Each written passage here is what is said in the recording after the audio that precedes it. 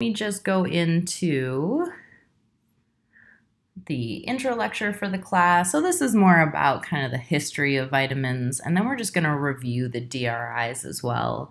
I know you learned about those before, but we're going to be talking about them a lot, so I just want to make sure we're all on the same page. So the discovery of the vitamins, it's important to remember that nutrition is a really young science. Basically, most of the stuff was discovered roughly in the past 100 years. So we didn't really understand much about it until really like the early 1900s. And that's when, I guess, nutrition really started kind of moving along, or it started getting interest when people started discovering the vitamins. So before that, people knew that carbohydrates, protein, and fat, and some minerals were essential, but they didn't really understand, or they had no concept that there was this whole other group of organic compounds called the vitamins that existed, and that our body needed them to basically function properly. So at first, the vitamins were actually called accessory growth factors. And just to kind of show you, the very first one that was actually discovered was thiamine. It was called at that point an anti-beriberi substance, and it was isolated from rice polishings. So back in the early 1900s, in parts of Asia, people started polishing their rice, and that means that they're basically removing this outer husk to have just the rice kernel, which is like typically what we refer to as rice. And then what they started noticing in the populations that were removing this outer husk of the kernel, that those populations started developing neurological disorders, they started developing some skin rashes, and then they realized that basically that husk of the rice contained a special growth factor, I guess as they would call it, that helped people basically be healthy. And so what they did was they then took the rice husk and then isolated that vitamin from it, and found that when they added that vitamin back, or the rice husk back, into their diets, that all these problems would go away. So all of their neurological and dermatological problems would go away. So a lot of things, and we're going to go over this kind of over and over again in the class, but most of the vitamins were discovered through deficiency disorders that they noticed when people were kind of messing with their diets, I guess you could say, like removing parts of, rice or whatever, just avoiding certain foods, that's when these deficiency disorders would happen. And then they eventually kind of figured out what food it was and then isolated the vitamin from that food.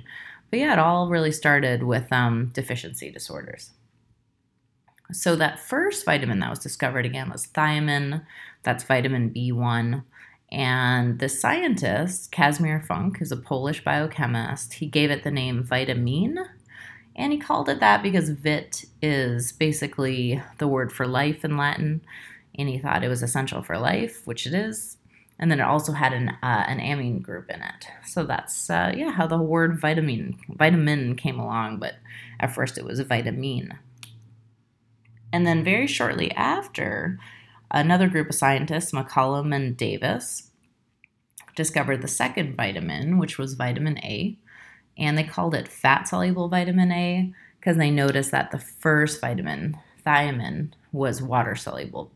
So yeah, the very first two that were discovered was vitamin A and then vitamin B. But vitamin B was the first, and then vitamin A. And then there was kind of admittedly like a race after that where they were like, oh wow, because people, if you were to discover one of these things, you'd get a Nobel Prize basically. So people just started going crazy, and they're like, we need to discover how many are there? What's going on with all this? So they basically, in the early 1900s is pretty much when all the vitamins were discovered. And then as they discovered them, they just basically named them like A, B, C, D, etc. And then eventually the E from vitamine was dropped because they realized that very few of the vitamins actually contain that amine group. So what is a vitamin? What's the definition? Basically, it's an organic compound that has a regulatory function in the body, and it's basically required because we can't make it.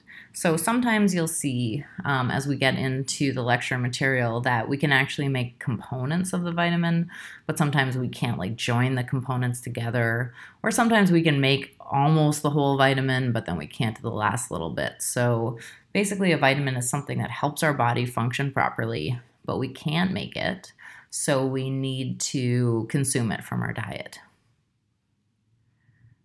General characteristics of vitamins. In general, you'll see they're not related chemically. They look very different from each other, and I'll show you the structure of each of them as we go through every vitamin. But they do have pretty different physiological roles.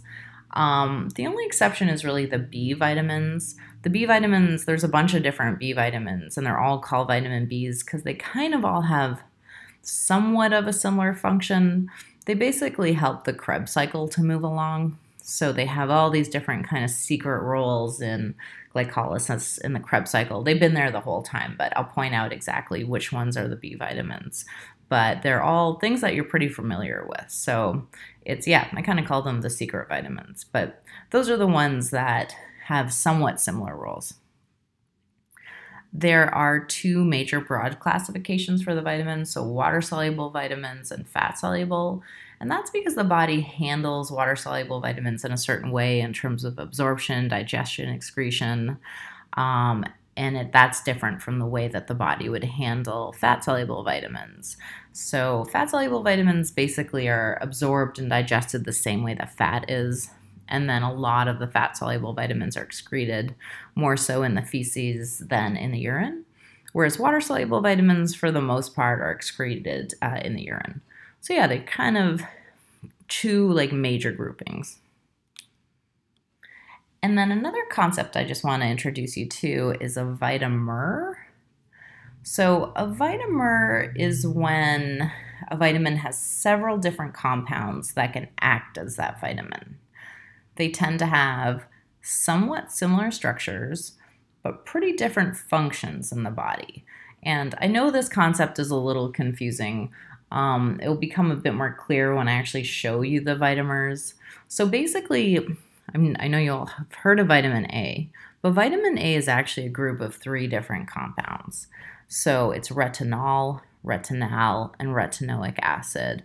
So they're 3 different compounds that have, kind of similar structures, but each of these things do entirely different things in the body. So I'll explain more of that when we get to the specific vitamins that have vitamers.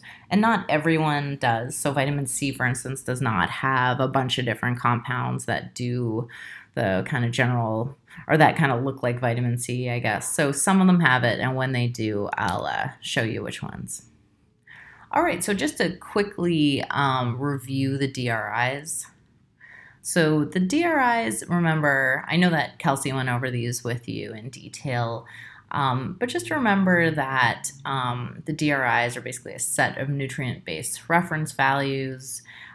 This was all kind of started in the late 90s. So I took this class about 20 years ago, and at the time this was like very exciting.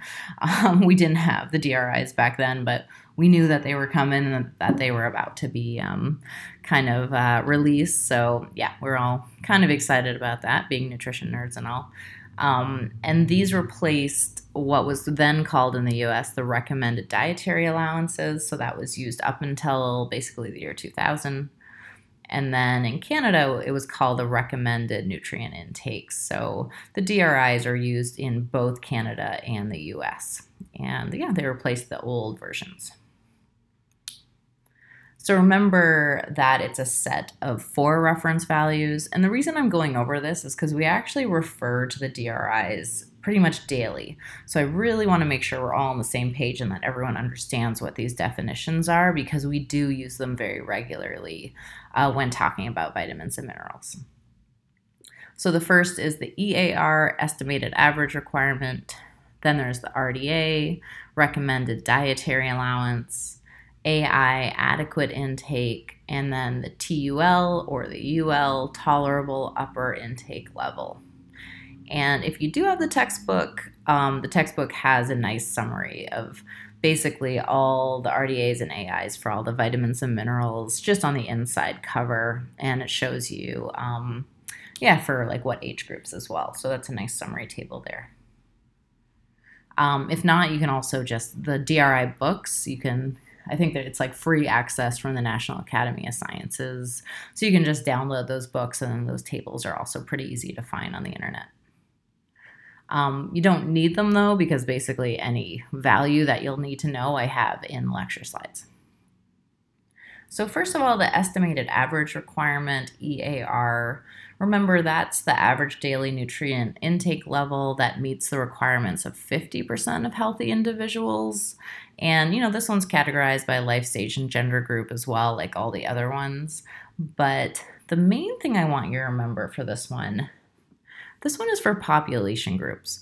So really, in all honesty, we're pretty much never going to talk about this one again, because this is used in kind of public health approaches for policy, that type of thing. When you're trying to design some type of public health initiative for nutrition, that's when you use the EAR. So, if you are interested in going into public health, you'll probably be using this a lot more. But for the sake of dietary counseling, kind of like one-on-one for someone's specific needs, we do not use those.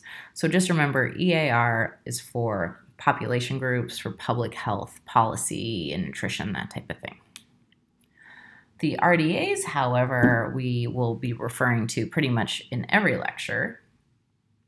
So that's the average daily nutrient intake level. Remember, that meets the requirements of 98% of individuals. So if we look down here, this is you increase your intake level, and this is the risk of inadequacy.